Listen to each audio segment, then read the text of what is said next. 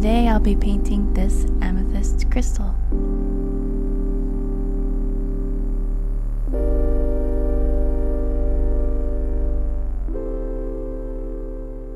I really enjoy drawing and painting crystals because they're full of nice sharp lines and hard edges, which I enjoy quite a bit. They're full of nice little details, but they're also very whimsical, and you can kind of do whatever you want really, as long as you stick to a similar lighting source and keep the overall shape in mind as you're creating. As I'm doing these drawings, I have an image search up on my computer, and I'm sort of borrowing various ideas from different images, borrowing different ideas about lighting and putting them together in a bunch of different little specimens. So after drawing a couple of crystals, I decided to go with the top left one, and I'll keep that drawing around. I always like to have a really nice detailed drawing when I begin a painting because it works as sort of a light and shadow roadmap for me as I go along. It can be easy to kind of lose your way with watercolor because unlike other mediums, you're painting from light to dark instead of adding the highlights as you go along later. You always have to keep in mind what direction you're headed in so you don't accidentally paint over your highlights because they can be really difficult to get back. So I'm just freehanding this now. I'm copying the sketch that I had made before directly onto my watercolor paper. There are a couple great ways to transfer a drawing to paper, but I will get into those in another video. So these are my two little heart boxes of paints. I have my warm colors and my cool colors. Mostly Daniel Smith, a little bit of Winsor Newton. For this crystal I decided to go with purple. So I'll be making a nice purple, a nice light purple with the Quinacridone Rose, the Ultramarine Blue. That'll be for the highlights. And then this is my Amethyst Genuine, and I'll be using that for more of the midtones and shadows. And as you'll see at the end of the video, it has a really nice sparkle. It's such a beautiful color. For brushes, I really love these Winsor Newton Series 7 Kolinsky Sable brushes. They come in all sorts of small sizes and they have really nice fine points.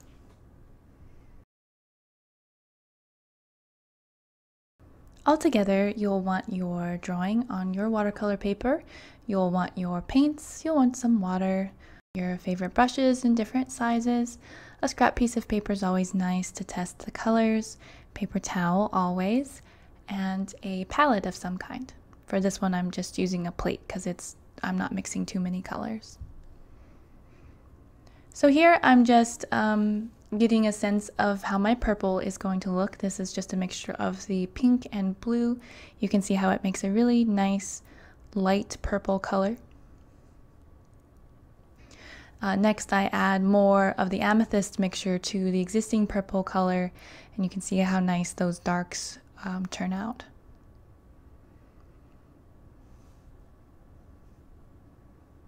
So to get started, I'm just painting in the main areas with a pretty even wash of purple. My water is already a little bit purple, so I'm pretty much just painting with water right now, and then just adding in a little bit of pigment here and there.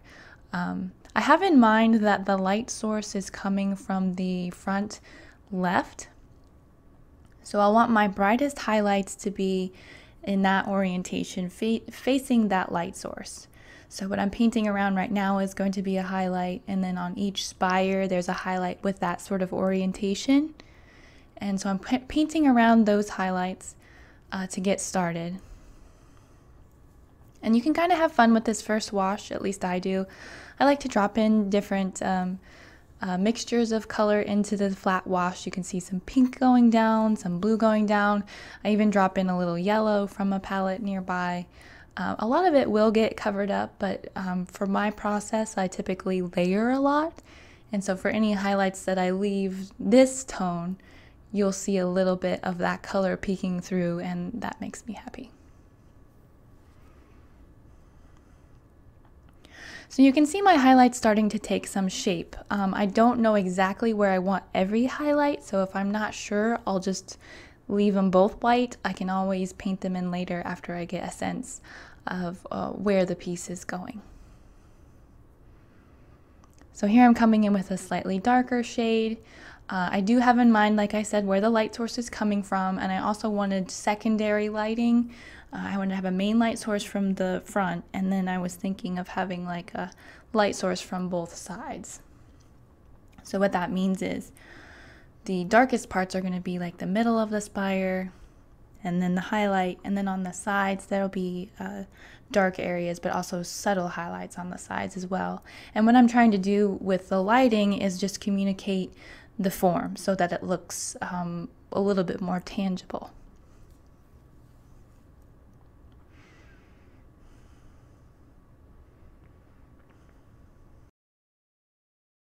So watercolor is interesting, and unlike other mediums, you need to keep in mind your highlights from the very beginning instead of adding them just at the end. And the way I do watercolor, I layer as I go, and so my first wash, I'm almost always capturing the brightest highlights, my whites, the bare paper. And then with the second wash, I'm leaving those highlights but also capturing the layer I just added, so capturing like the second highlights, the secondary highlights. And then from there it's sort of a back and forth process as you put in the shadows, put in more midtones, and define those highlights as you go.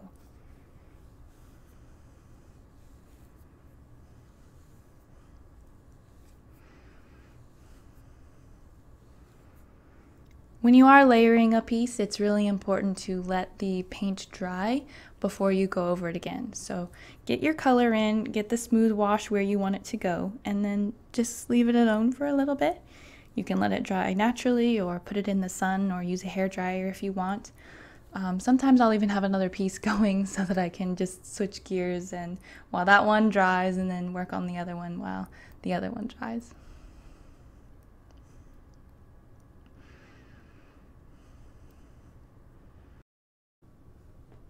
So at this point, I'm still mostly working with my light tones, that mixture of the Ultramarine Blue and the Quinacridone Rose, and I'm just starting to get into my midtones. So I'm starting to capture portions of the lightest layer and defining them through the midtones. In addition to keeping my lighting source in mind, I had also wanted to fade the crystal from the top of the spires being the most contrasted and dark to the bottom where it would be a little bit lighter at the base of the cluster, similar to how amethysts look in real life.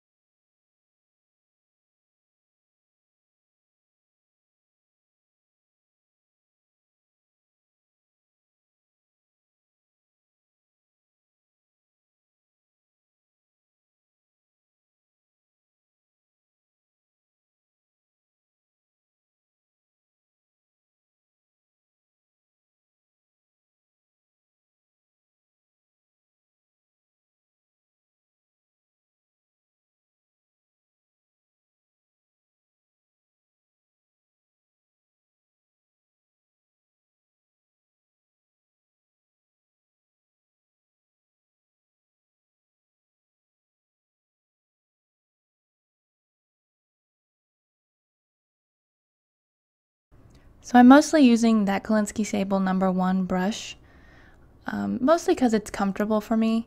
I'm trying to get myself to use the bigger brushes longer, and to try to be more aware of what I'm trying to accomplish with the piece.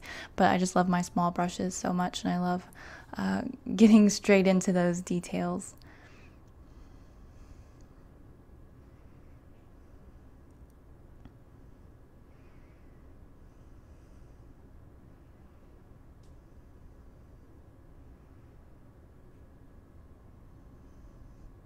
So I'm still going back and forth, adding different layers with slightly different tints, more pink, more blue, and I'm kind of creating facets and interesting shapes as I go along. And I really enjoy doing that. I think it looks really cool. It can be overdone, so whenever I do crystals, I'll sometimes, if there's an area that looks too busy, I'll go over it with like a cohesion wash, and it kind of softens everything and pulls it together.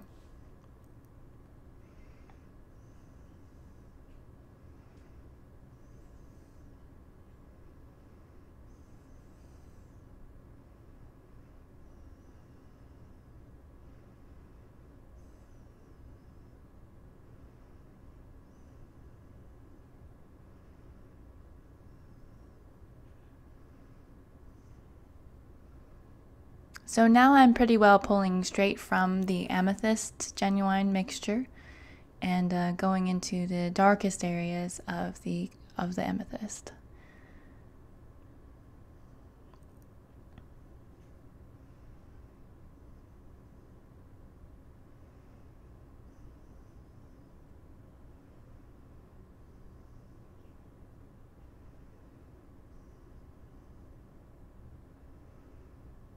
There's a subtle wash over the bottom. It was looking a little bit too sharp, and I wanted your focus to stay up on the top of the spires rather than down on the bottom. So I just took some clean water and brushed over them, and they've kind of faded together a little bit.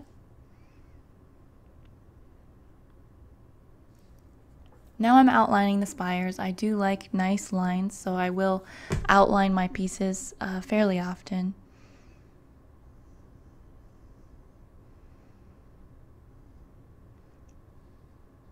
I like to use a gradient a lot of times when I'm outlining. I'll use my darkest colors around the areas where I have the most contrast. And then again, like I said, I don't want your eye to be pulled toward the bottom too much. So I'll use a slightly lighter color to outline at the bottom.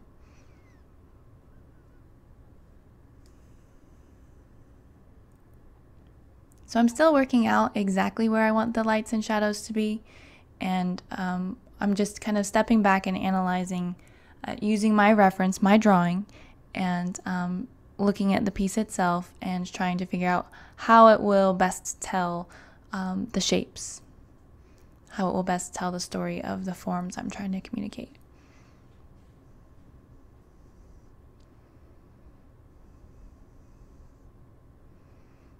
A little more pink to add interest and dimension.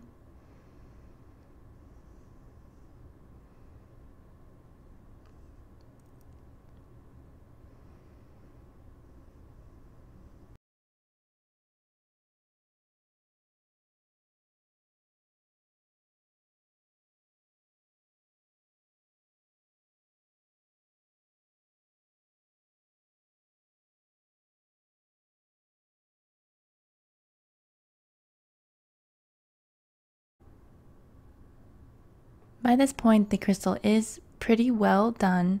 This is just a polishing stage that I tend to go through with each piece. I do like really crisp detail, so I'll spend a lot of time trying to make sure that the details are just in the right place, but not too distracting or too overwhelming. It can definitely be overdone. I've totally overdone it before.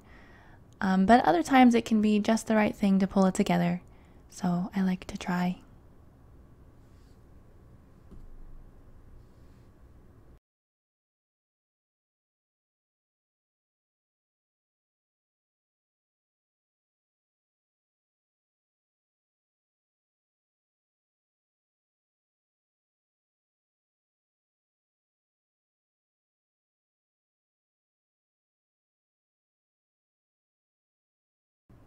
So here I realized that this shape in the front would have probably a highlight right here, and I did not leave that in the drawing, so I'm using my white charcoal, General's white charcoal. You can pick one of these up at your Michael's or Amazon or something.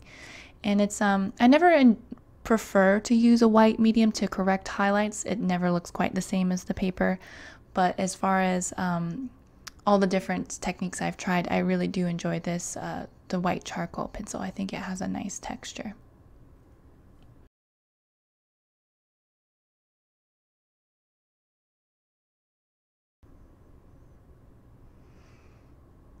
And that's it. There's our crystal. And we stylize it a little bit.